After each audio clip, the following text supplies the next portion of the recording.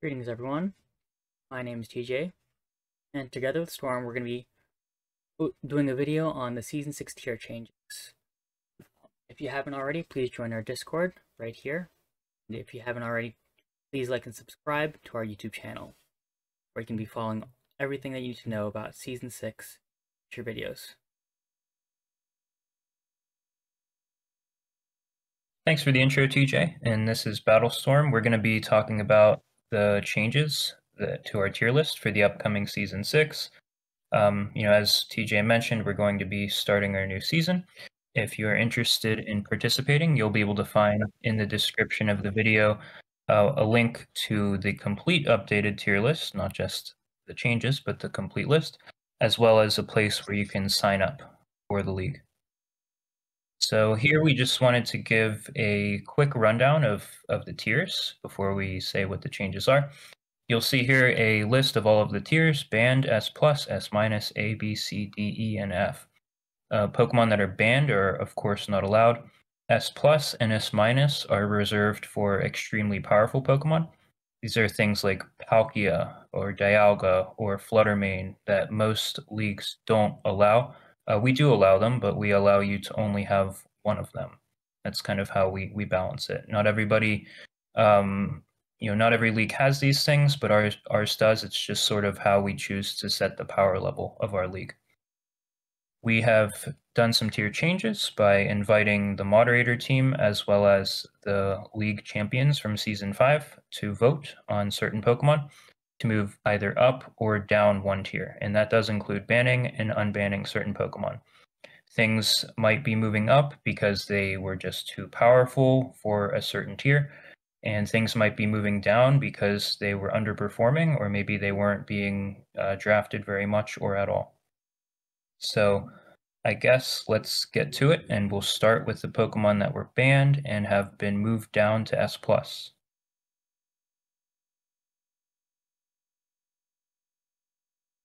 So going from banned to S+, we have the legendary Regenerator Ho-Oh and Technician legendary Pokemon Marshadow.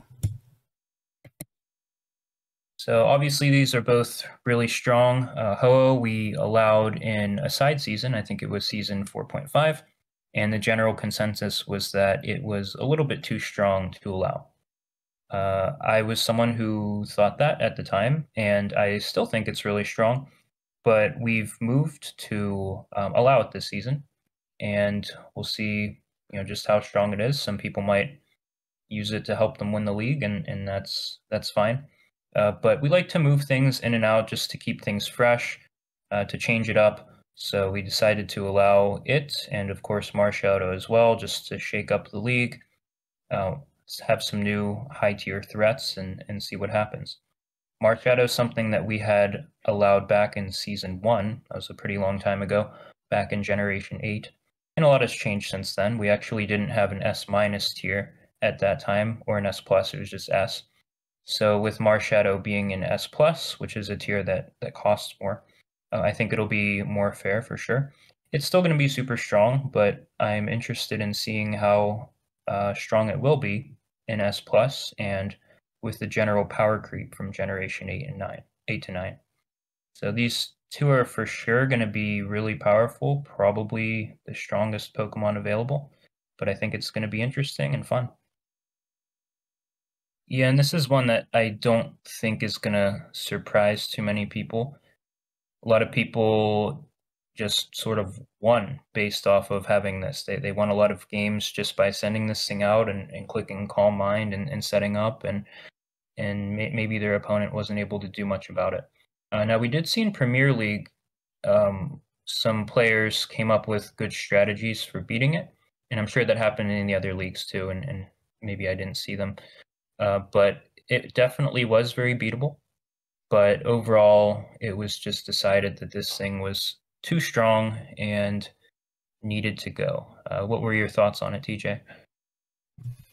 I definitely agreed that it was just a very strong defensive mon that required way too many resources. Otherwise, it could have maybe stayed, but too much commitment. For sure. We have S plus to S minus, which had no changes at all. Yeah, so we'll see here that there are a lot of tiers that nothing moved to, or there was nothing to move from S plus to S minus. So we've got these empty filler things here just to remind us about that.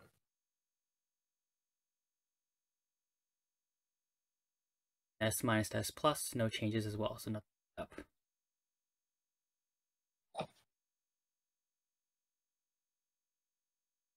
And going from S minus down to A, we have Annihilate. Yeah, and this is an interesting one because Annihilate was in A tier at the start of Generation 9, and the general consensus was that it was probably the best thing in A tier. People were drafting it #1 overall, and it moved up. But, I think it's time that we reconsidered it. It was struggling in S minus. A lot of people weren't using it, and it was obvious that it was one of the weakest Pokemon that we had in S minus. So I think this was a good change.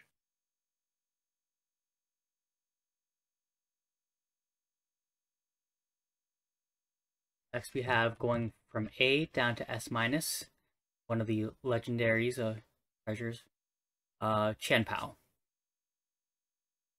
Yeah, and this is a move up. So basically, it was identified that this was the strongest Pokemon in A. That's something I would agree with.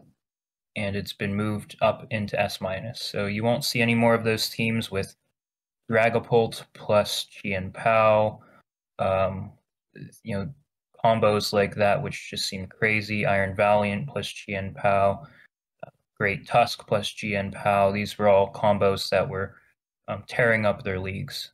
Well, I guess you can still have them, but Chien-Pao will use up your S tier, so you won't be able to have those two plus another S tier.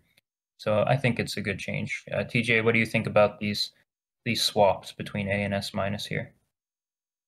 I think that with its ability and strong offensive potential, along with priority, it definitely needed to move up to join Chiyu, other powerful Pokemon. Go through fences with the right conditions and win teams against teams. Yeah, I agree. Now we have A going down to B. Have Victini, Mega Sableye, Ferrothorn, Pelipper.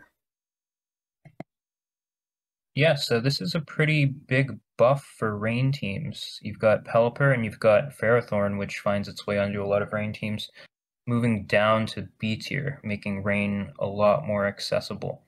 Before you had to either pick Politoed or use your A tier on Pelipper. So now you're able to use your B tier on Pelipper, opens up your A tier for maybe a Tornadus Therian or something else, I don't know. But it'll be interesting. I think we'll see more people playing Rain. We've also got Victini moving down. I think it used to be B tier and it moved up, and now it's moving back down because it wasn't seeing a whole lot of action there. Personally, I think it's fine in either A or B. It's pretty strong, but it wasn't getting picked very much, so it makes sense that it's moving down. Mega Sableye is one that I think we've considered moving down for a little bit, so maybe you could say this is overdue. Moving down to B, that's probably going to help stall teams, which have historically struggled pretty hard in this league. So it might be interesting to see if anybody can pull that off with not only Mega Sableye, but also Ferrothorn going down to B.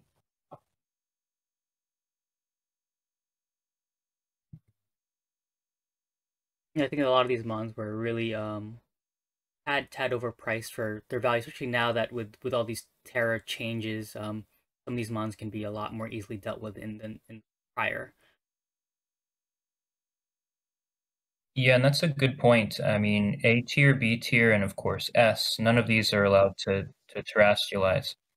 So, we're seeing basically some things move around just to accommodate for the rules and the general power level and power creep. But some of these things might have been a little bit overdue to move down. And nothing moved up from B to A. Then we had several things that moved down from B down to C.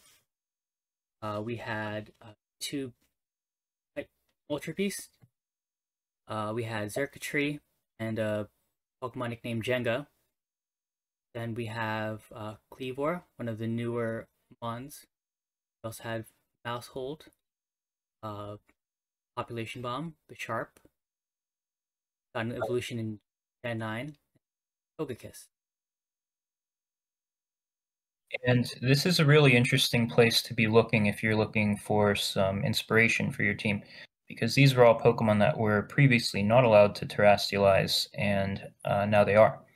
So you've got 6 new things here to sort of lab out new Terra types and figure out if they belong on your team for terrestrialization. Now, none of these were really getting a ton of use. Cleavor is something that when it was released, we thought was going to be extremely useful with its Stealth Rock setting attack Stone Axe, but we just haven't really seen it used a whole lot. Maushold, kind of a similar thing. It has Tidy Up, which clears hazards and sets up all in one, but I guess it was just a little bit overpriced at B. So we'll see those things move down to C. Bisharp, we thought maybe with King Gambit coming on, giving it the Eviolite boost, it would hold up in B, but really hasn't done too much. I know the moderator team has gotten a little bit of flack for keeping it at B, so maybe now that it's moved down to C, we'll see it used a little bit more.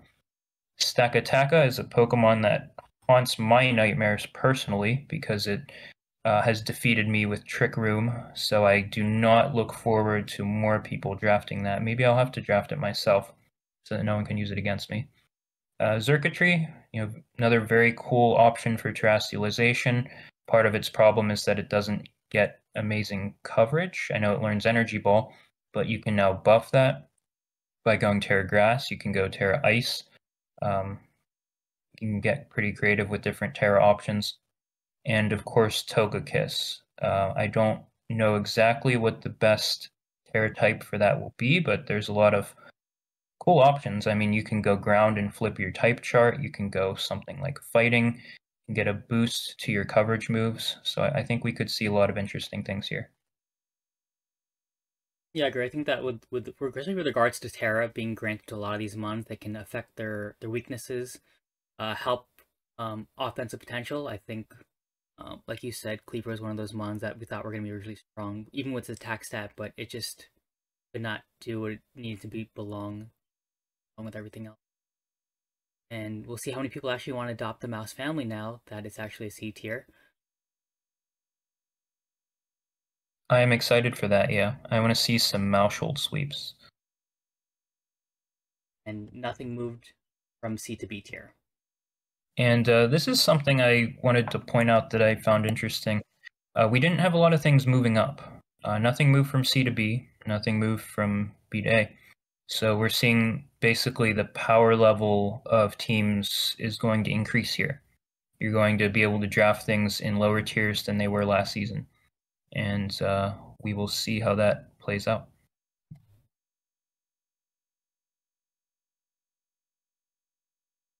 Now here are a bunch of changes going from C down to D.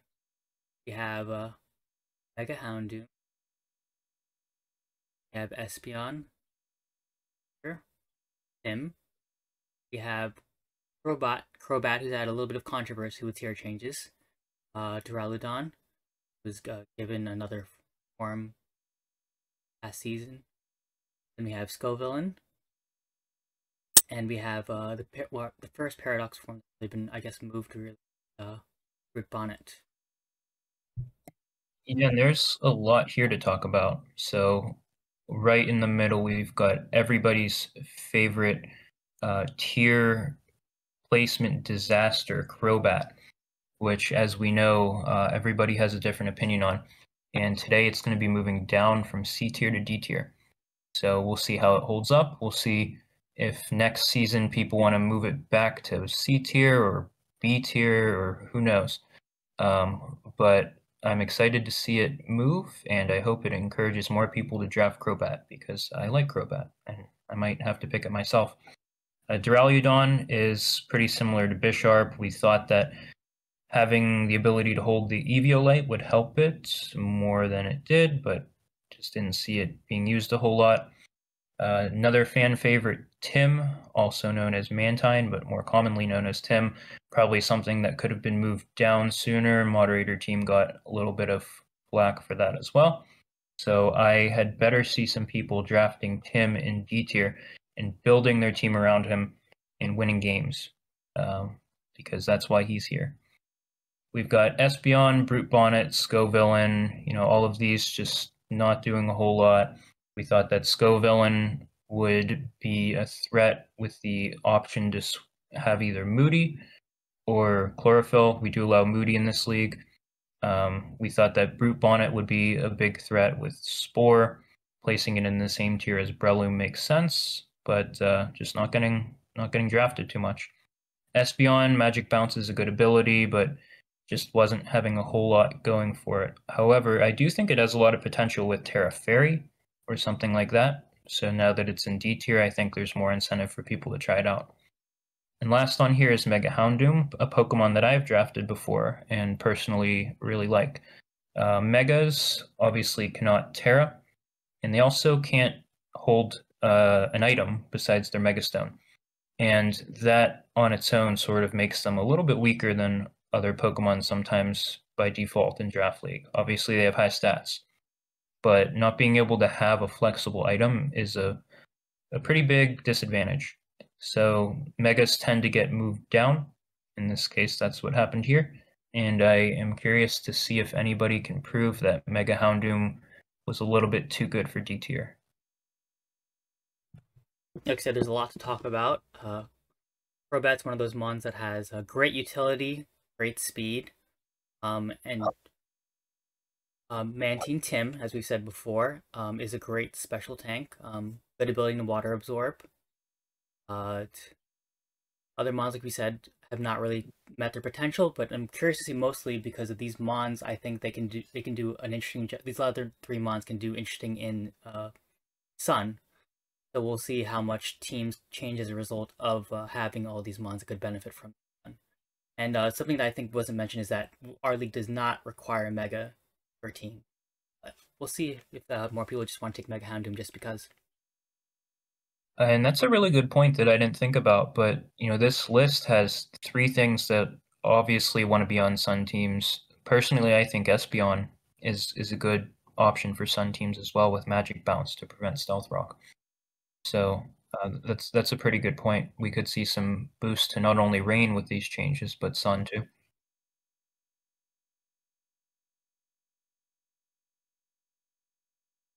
Moved up from D to C, as Storm said before. There's been several things that just not really moved up, more so moved down. Now, there's been a few changes from D to E. We have Carbink, the Rock Fairy. Then we have the Water Pulse Pokemon, or one Clawitzer. We have Clough. We have Shiinotic. And all of these Pokemon, do something, but apparently they don't do something that is very useful, or they do not do it well. Whatever the case is, they just weren't seeing a lot of use, and so they have gone to E tier. Carbink can put up Stealth Rock. It can put up Light Screen and Reflect for your dual screens teams. All of these are really useful, but it just kind of doesn't do much else. It just kind of sits there after you put up your hazards and doesn't do a lot. It's also slow, which isn't ideal for a screen setter. Shiinotic gets Spore, which is obviously a great move, but aside from that, it's super slow and it just doesn't do a lot. Clough, I think, is a really cool Pokemon with a lot of potential with Anger Shell for boosting its stats, but being mono rock doesn't give you great coverage. Probably needs Terra in order to really thrive. So generally you have a better option, like one of your C tiers for your Terra wildcard, but maybe we'll see some people play with that. That would be cool. And Klotzer is a Pokemon I really like. I think it hits really hard. I think it can pivot. It can be a good wall breaker, but it's slow and it doesn't have much bulk. So we've seen that drop as well. TJ, is there anything here that you're thinking could be a good steal for a late round pick? I think of these ones, I think Closer has the most potential. It is held back by its speed, but if you use it in situations where it just needs a strong special attacker, it can power through several things. But otherwise, I think none of the other mons can really do a real sharp turnaround unless you're able to use, like you said, the anger point from Cloth really well. For sure, yeah. These things are all really niche, but I think they can all do a job and they can all be useful. They're all interesting in E tier for sure. Yeah, I think even the Carbon's like a cheap fairy, but because of the prevalence of Ironhead as a move for a lot more mons, I think it's definitely lost its luster in that regard. Yeah, that 4 times steel weakness hurts, and fairies are pretty useful. I notice a lot of people trying to pick higher tier fairies, and I think that leaves Carbink and Shiinotic kind of in the dust. Especially with its rock type. Yeah. Now we have moving up, we have Sween Killfish from E to D. I think this one's funny because it's one of the only things that's actually moving up.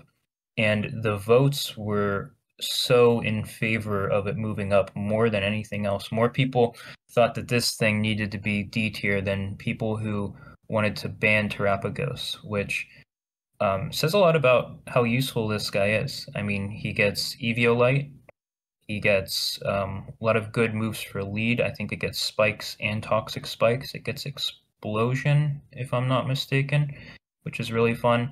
It gets a couple different options for abilities. You can use it on a rain team. You can use intimidate. Poison dark is a good typing. So this is just a really good utility Pokemon that was thriving in E tier. We saw it on a lot of good teams.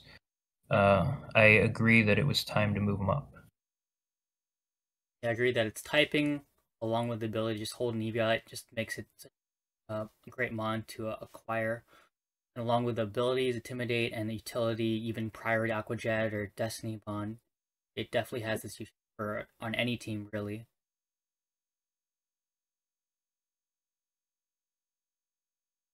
Now, now we have several mons that have been moving up from F to E. We have the Shell Smacker Minior, then we have Kangaskhan, we have Kamala, the very bulky Lickitung, Licklicky, and then another Regenerator Mon named Audino. Yeah, Audino was one that we also heard a lot of calls to move it up from F to E. I agree, it was a strong F. I mean, you think about it and you might not think that it is that threatening, but it's hard to kill. It's hard to kill a mono normal type that has Regenerator and Wish, and that's bulky. And you can also make it Terra Fairy, or Terra anything, I guess. Fairy is a good one. Ghost is a good one. It makes it really difficult to kill. You can say almost all the same things for Licky Licky. It doesn't have Regenerator, but it does have some better offensive options. Komala, Kangaskhan, powerful normal type attackers. I guess normal type is a theme here. A lot of normal types were in F tier, and now there's less of them. And of course, Minior, powerful setup Pokemon. We've seen this thing sweep and take games before, really at every level of the league. So I think it's pretty fair to move it on up to E tier. Yeah, that's exactly how I feel. Like they're mons that obviously done stellar jobs over the past few seasons, and so it's time for a new set of F mons to really show their potential in game. And I guess that'll be the last one we have is some of those new F mons. So let's take a look at them. So here we see Dubwool and Squawkabilly, and the middle stage for Ninja, which is Frogadier. Yeah, and these were just not being touched. I mean, I don't think any of them are bad, but they weren't really being touched in E tier. So maybe we'll see a new F tier king come from this list here. I like Frogadier. Obviously, it's just a nerfed Greninja, but it's not bad. Double can do a lot. Walkability is a Pokemon that I have personally never used, but it gets a couple different abilities. It's pretty versatile. I think these are all good candidates for your F tier. Yeah, it's like you said, like they're mons that have potential to do something, but they haven't been really exploited. And the one I'm most curious is like what you said with Squawkabilly and its different forms. Like I think that's something that some people might try to use as part of a theme, but it could just be something that could just all need to be an F tier for them to really make it work. Yeah, and I think those are all our changes. So again, these were voted on. I don't agree with every change. No single person agrees with every change, and that's okay. But I think it's going to be fun. I think we're going to have a lot of good changes here that'll help shake up the league.